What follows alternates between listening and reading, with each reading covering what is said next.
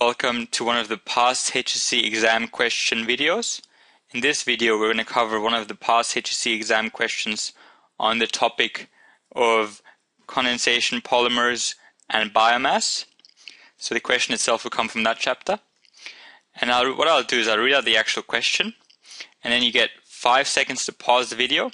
And what I would encourage you to do is pause the video and try to attempt the question itself to see if you can answer the question. And once you've had an attempt, press the play button, and I'll go over step by step what kind of answer would have given you full marks.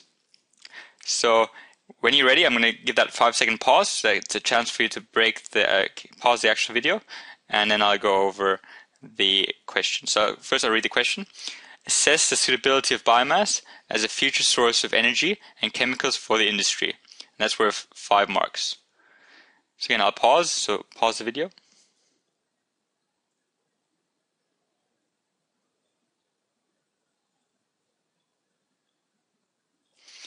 Alright, so I'm back. So what I'll do first, I'll just break down this actual question.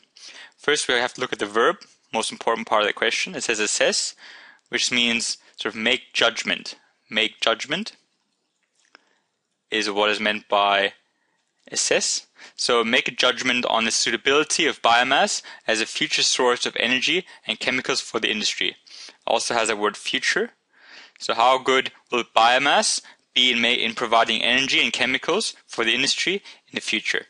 And you also got to look at the actual marks. It's worth 5 marks, which means it's a big question. For 5 marks, you get about 10 minutes to answer that kind of question. So I would always encourage you to start with an intro. Start with an intro, which is just introducing the actual topic or what you're about to say. Then you have to talk about, in this case, about the uses. What kind of uses can you do with biomass? What can you make with biomass? You also need to look at the advantages, so the pros and the cons, and then just talk about, is it a viable option? Viable means, is it going to be used in the future? So what I've done, I've broken it into a couple of different parts. This is the first part, which is one of the parts of the introduction. So I wrote, cellulose is a major component of biomass. Plants produce cellulose to give them added strength and structure. So the question itself doesn't talk about cellulose, but here I should say cellulose is a component of biomass. That's why I can talk about cellulose, because I've mentioned cellulose as biomass itself. And this other part that provides strength and structure, again, you don't get any marks for this, but it's just part of your intro itself. And then I go on with cellulose is a polymer made from repeating glucose monomers and can be converted back into glucose molecules through acid hydrolysis. Again, in this case, what I do is this is more your introduction still. I write that cellulose is a polymer which is made up of your glucose monomers. That's important because these glucose monomers are the backbone that we can make these chemicals with. So you have to mention that we can actually use cellulose to make glucose because, and again, I mentioned the way acid hydrolysis, but you need to mention that you can make glucose monomers out of cellulose because using those glucose monomers, we can then make your different chemicals. So this is the next part of that answer. The glucose molecules can be fermented by yeast to produce ethanol, which can be used as a fuel and as an alternative to petrol. So assess the suitability of biomass as a future source of energy. That was our question. Here we've said that we can, by making these glucose molecules of cellulose, we can ferment that to make ethanol, which is a fuel, which is a source of energy. So we'll get a mark for this.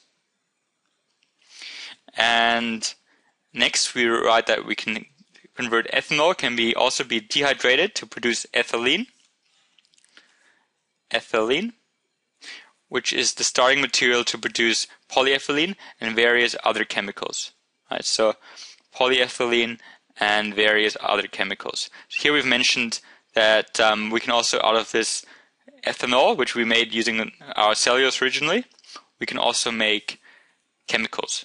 So again, the question says, assess the suitability of biomass as a future source of energy. So we've done that with the ethanol, and chemicals, which also answered because we said we can make ethylene using cellulose originally. And ethylene we can make into just different types of chemicals. So now we've gotten 2 marks, probably 2 marks out of 5, but we haven't given any pros or cons yet. So that's what we're going to do next. So here I've written, What reduces the suitability of cellulose and other components of biomass is that it requires land to produce. The world currently faces a shortage of fertile land, and the land could be used to grow food instead.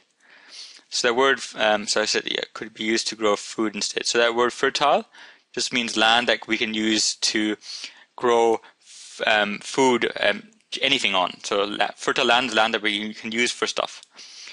So in this case, we've been given a disadvantage because we need to be able to actually grow crops that we use to make energy and chemicals.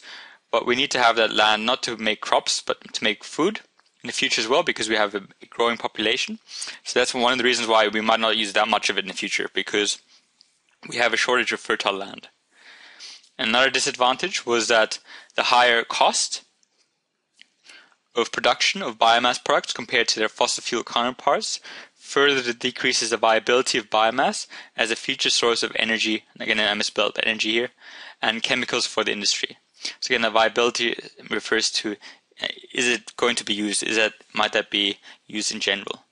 So in this case, we've given two disadvantages. First, we've said not enough land to make all that plants that we need to be able to ferment it into ethanol and make ethylene.